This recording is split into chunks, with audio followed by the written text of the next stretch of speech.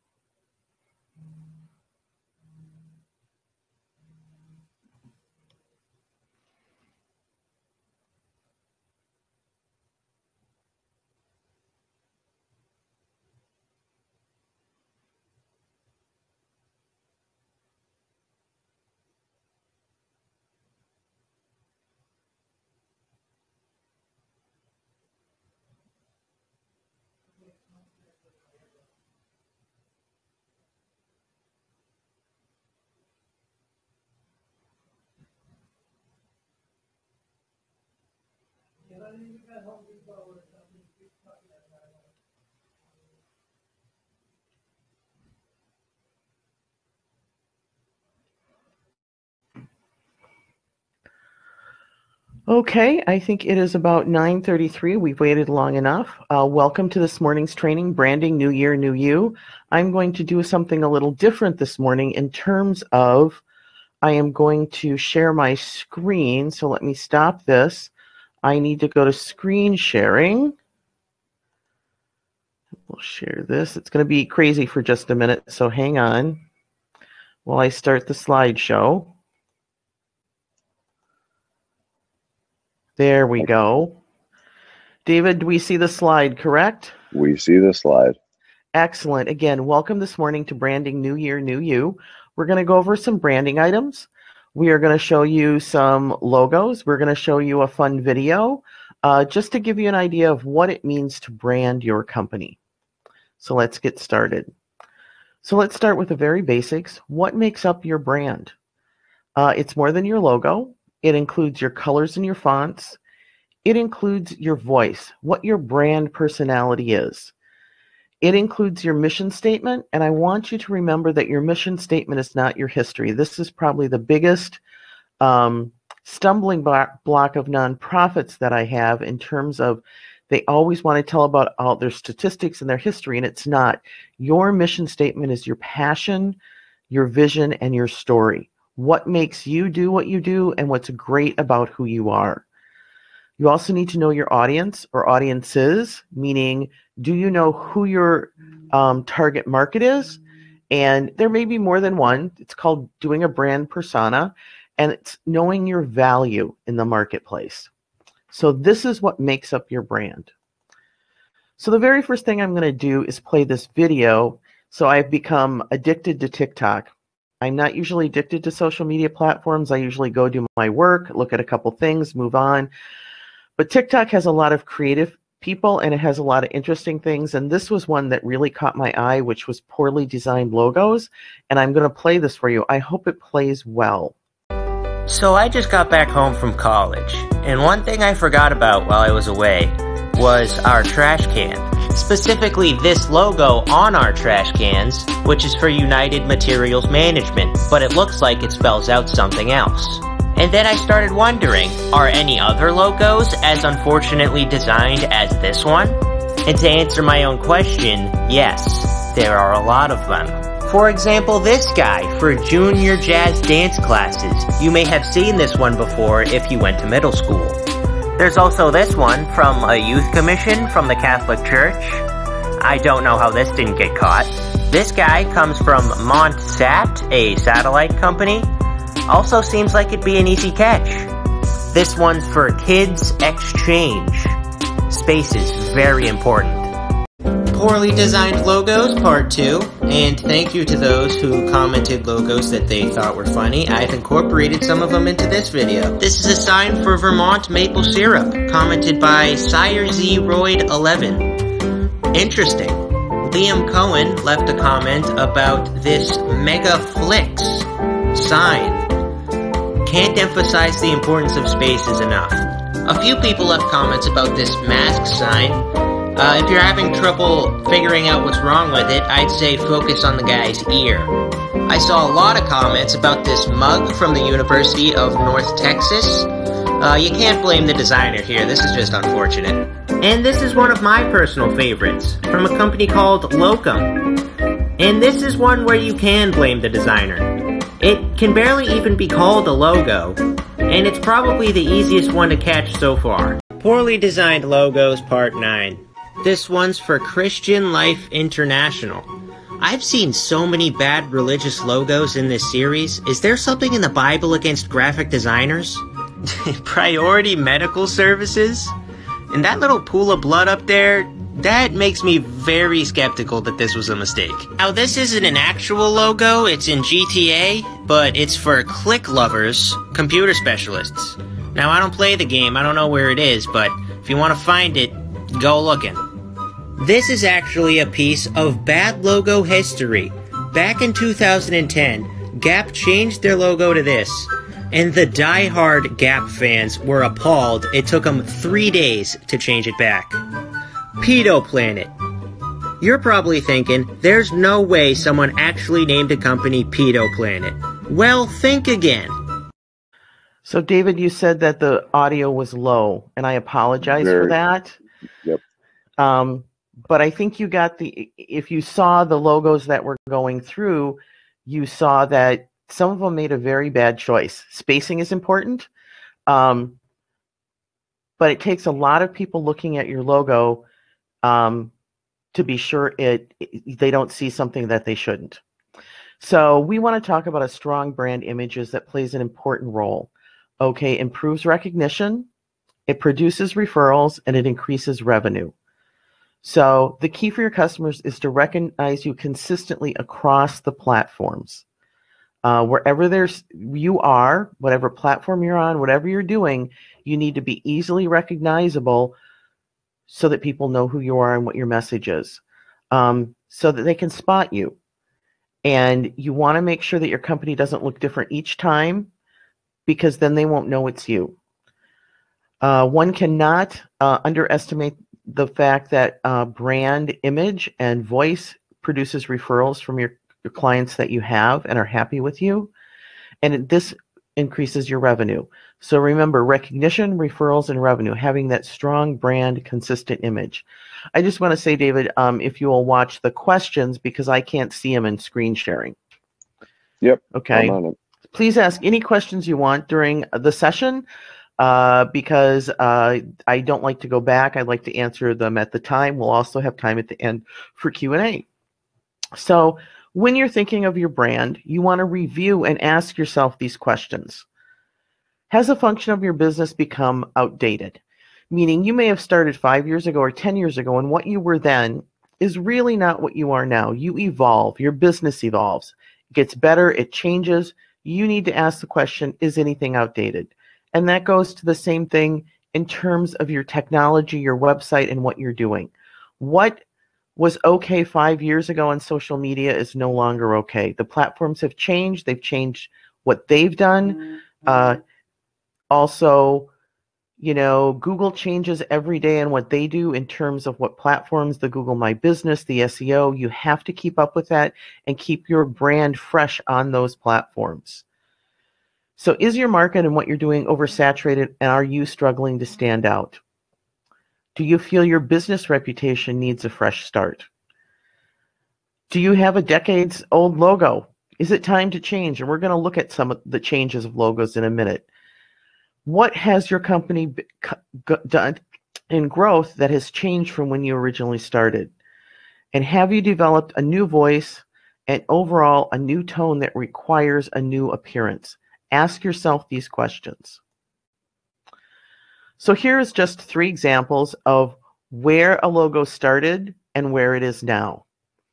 And you can see, and I don't have the years for these, but you can see where Starbucks started, and then it evolved, and then it evolved, and then it refined itself, and then it became a very specific, iconic green logo.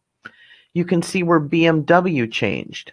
And it hasn't changed a lot, where Starbucks has changed a lot, just around BMW. In the middle, they got a little off track with this one right here, the BMW, that says nothing to me, but you know who they are by their logo. And Heineken also has redefined where they had all this flowery stuff. They've defined down to just one image that defines them and their font. Now we're going to look at 4 different logos, and this is a test. So David, you'll have to see what everyone says.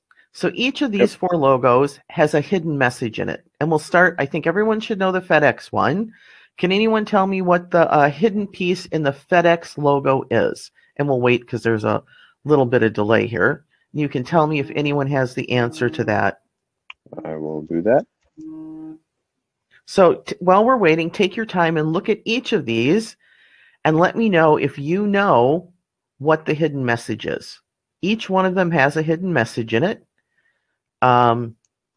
which is two of them are obvious. One is kind of obvious, but we will go through them. Are we getting anything?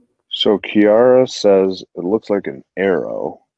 That is correct. We'll start with FedEx. If you look at FedEx, if you look at the EX, look where the spacing is between the E and the X. There's an arrow there that promotes forward thinking, promotes getting you there. That was very, what word am I looking for? This was not a mistake. This was what they wanted. They wanted it to be a very clear arrow saying that they're going forward, they're getting places. So you're absolutely right, Kira. Now we'll look at Amazon. I'm sure that all of you are going to say it means smile, but it actually isn't. It gives you that impression. But what Amazon is telling you is they carry every product from A to Z. So it's very subliminal, but that was the purpose of that arrow, not just the smile part, but was telling you that it's carrying everything from A to Z.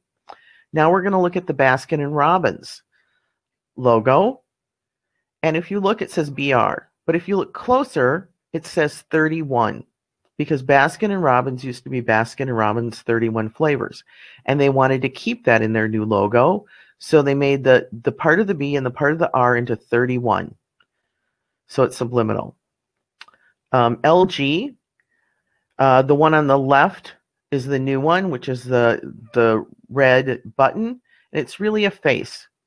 It's telling you they're interested in you. It's got a nose and a circle and a mouth and an eye, and it's winking at you. So those are all ones that carry hidden messages. Doesn't mean it's good or bad or otherwise or what you want to do, but I'm just sharing some of the logos with you. So logos evolve. So now we're also going to talk about outdated fonts.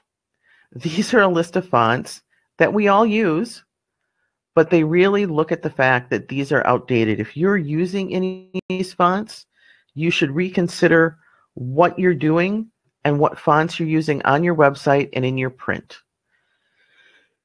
We used to all go to our Word document, and there's all these different fonts in there, but most of them are truly outdated. The new fonts really go from fonts.google.com, which you can go directly to and see all of the different fonts. If you're working in any platform that you have now, WordPress, Wix, or any of those, you will find that they have fonts you have no idea what the names are. You can find what they are on fonts.google.com because those are the new ones. Those are the ones they're using. And there's a website called fontpair.co where it will help you pair these Google fonts if you're making your logo yourself. It's great help, but keep in mind, people know that it's dated because you're using Comic Sans, because you're using sans serif, because you're using Courier New. I didn't put sans serif in here, but it's a very old font. New Roman Times is very old. So be careful. This is your image and what it says about you, what fonts you are using. Also, colors. There is a website called Colors, COOLORS.co, where you can go and generate palettes. And you can generate and generate and generate until you get to the point where it's like, I like those. And down in the left-hand corner, I've put a few statistics for you. And this is according to top brands. 95% use 1 or 2 colors, not too busy. 33% use a blue color. 29% use a red color. 28% use a black or gray scale, 13% use yellow or gold, and only 0.05% use more than 2 colors.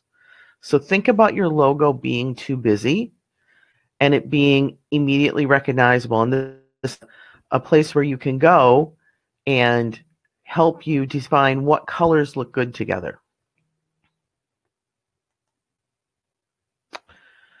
One of the things we help our clients do is we help them, Canva, if you're not using it already, is free to you.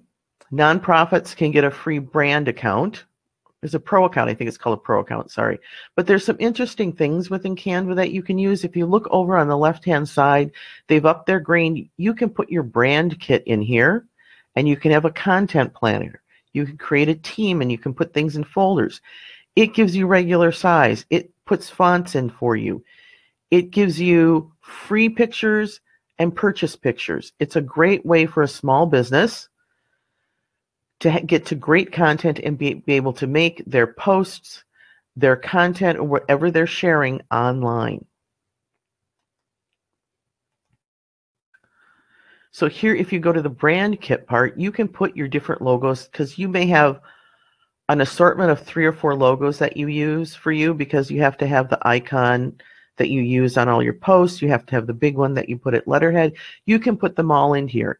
You can then go and put your brand color palettes in here and put your brand fonts in here. So you don't necessarily have to create that document locally for people to get to, and you can, as a company, create the document.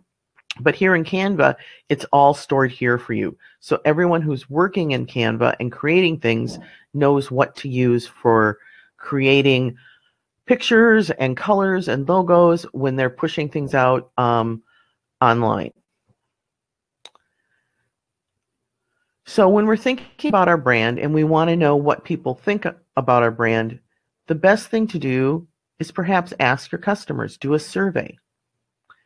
So your peers, if you belong to networking groups or what you do, get feedback on what your brand is. Does what they see match up with what your vision is, and how can you make that better so the two can coincide with each other?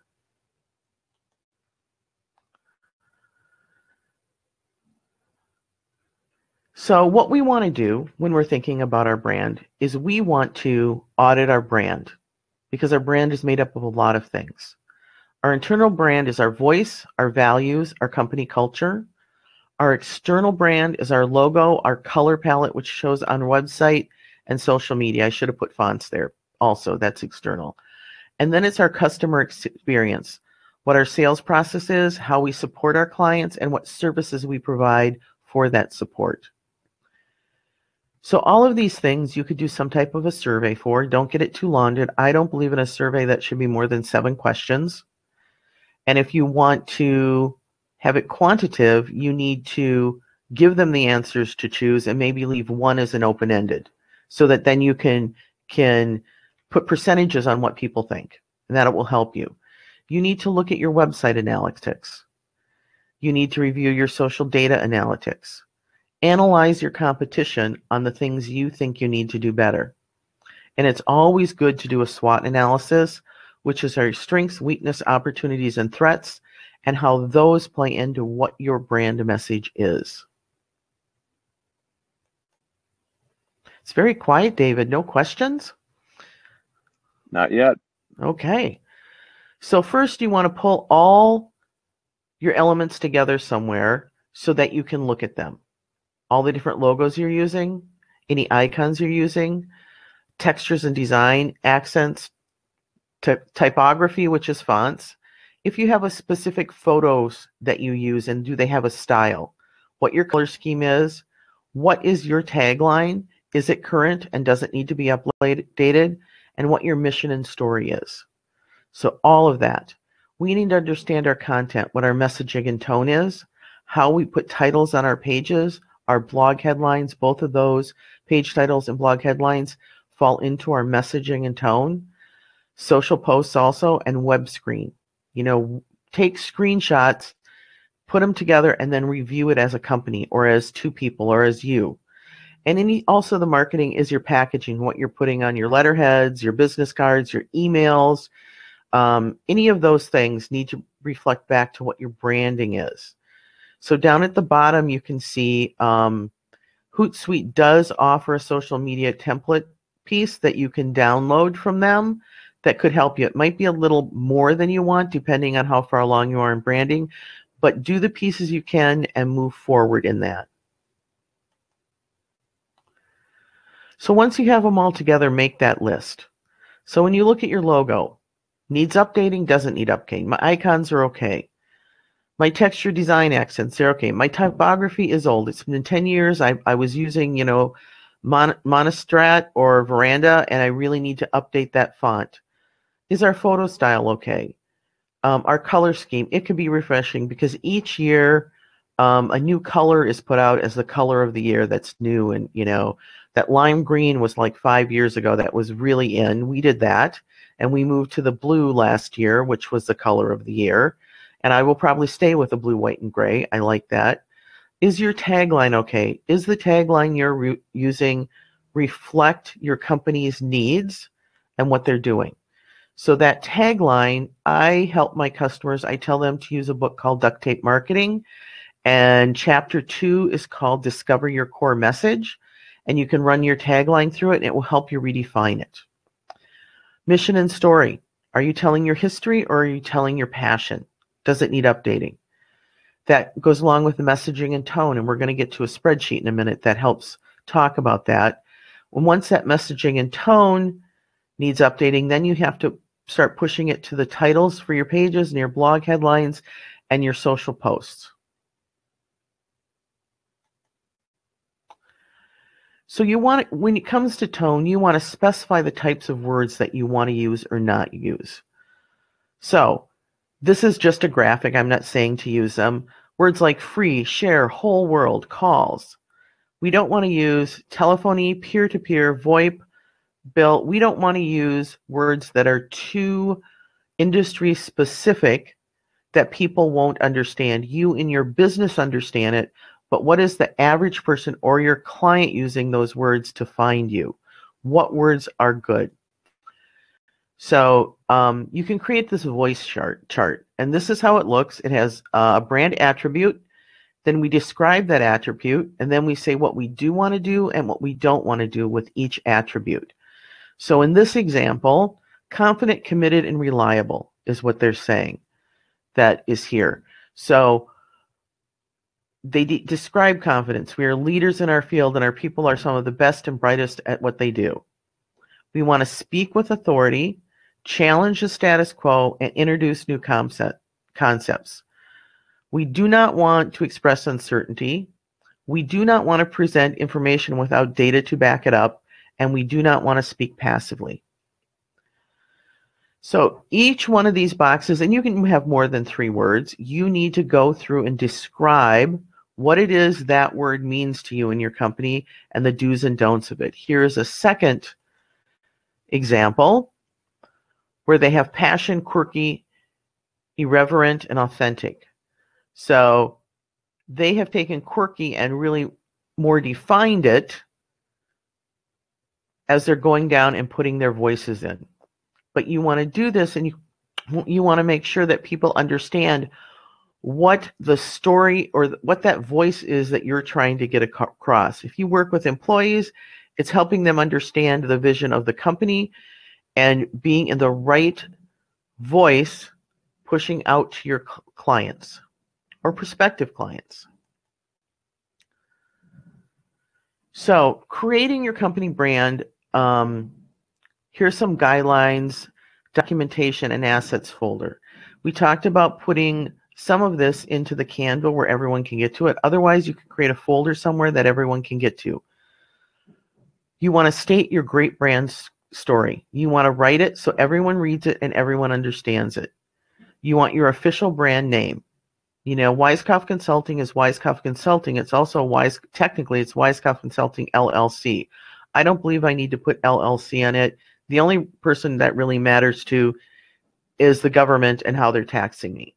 So it's Weiskopf Consulting. Add that tagline. all things technical and social, defining who you are. Your logo and its guidelines for recognition, because you can have 2 or 3. You have your main logo, you have the logo that goes on for social media, you have the logo that goes on your website, but you can have 2 or 3 that all fall into the same guidelines and where you're using them. You want to define your brand's color palette, which will come from your logo and from other things you are doing. You want to define what your font or typography is so it's consistent, and you may not think that's an issue, but a picture is worth 1,000 words, and people do see and understand and recognize certain fonts for certain brands. And then it's defining your brand voice so everyone speaks in the same voice, and what your clients or prospective clients hear is the same thing about your company. So that was my very brief overview of branding, and I would love to take questions if anyone has any. So Claudia asked if the presentation will be sent to participants. I responded it will be available on YouTube as a video. Correct. What we usually do with our Friday trainings is we take it, we create a video recording, and then we put it up to our YouTube channel so that you can all get to it and refer to it. So yes, it will be available not in hard copy, but in video format. If you really, really, really need a hard copy, you can email me and I will send you one. It's not a problem. That's it so far. Okay, so I just want you to know that I really appreciate you spending Fridays with me. I know we're only doing one Friday a month now. Last year was great, but it was a lot of work. But each of the Fridays, you'll get a half an hour of training. We will do questions and answers, and then we will put it up on YouTube. And We did get, sorry, go ahead. Virginia, there's one question. When working with a new client, is it a good idea to provide a branding audit template? When working with a new client, is it good to provide a brand audit template? You mean if you're doing the branding for that client? I need to understand the basis of that. Yes. I'll give her a second. Okay, and I'll and then continue. John asked, what is the one branding tip you recommend? It's because there's not just one. Consistency, period. If I have to pick one, it's consistency, and continue to be consistent. It doesn't matter, you saw the evolutions of the logos, but once you've designed on your logo, you need to push it out across all of your online platforms and all your local stuff. Consistency, so people know who you are and what you're doing. Still waiting on Talisha to When working with a new client, is it a good idea to write a brand audit template? templates. Yes. So I don't know if she's talking about her or if she's doing branding for a client. So I'm not sure how to answer that one. I'm sorry. But okay, so let me answer 2 ways. One, if you are a branding company and you're working with client, I would absolutely have a document that you can work through with them or give them to start, and you can help them with it. That was essentially her question. Oh, okay. So yes, I would absolutely I would make like an ebook, and put down what the steps are you want them to take, what the questions you want them to answer are, and take them on that journey of creating their brand so they can understand that it's not just, oh, this is a cute logo, I'm going to put it up. That is good and bad. Sometimes when I do logos, I will go out to a company called designhill.com, and it's a crowdsourcing platform where you can order all kinds of things, but you can hire them to do a logo. It's $250. And what they do is then probably 50 to 100 different designers submit logos. And I can tell you about 50% of them are crap, but then you can get to the ones that you start to like. And if you like 3 or 4 of them, you can start working with those designers through the platform to maybe have a color tweak, to maybe have a font tweak, and then get to the point where this is the one you want, and they provide them to you and you've paid for that. And that really helps in terms of getting to where you want to be. That doesn't mean you shouldn't work with a graphic designer. I love graphic designers. But this is just a way, instead of getting one person's point of view, you get a whole group of point of view, and there might be two you really like that you can tweak into one, and it's a great tool. Yep, that answered her question. She said thank you, and I don't see any more questions. Okay, so we will be back here with a follow-up to this on March 19th. What is March 19th one, David? I don't have it in front of me, but I do not either. I apologize. It's a continuation of the branding theme for the 2 months to get you started for the year. We look forward to seeing you. You can find it on Weiskopf Consulting Education. It's there. Again, our YouTube channel has the previous. This is Friday. It's usually up by Monday. And if you absolutely need a PowerPoint of this, just give me an email at virginia@weiskopfconsulting.com, and I will send to you. I appreciate. I'm going to end my screen share. Come back to where I am. Here we are. And again, thank you for visiting us today, and we will see you next Friday, March 19th. Have a Thanks, great everyone. day. Bye.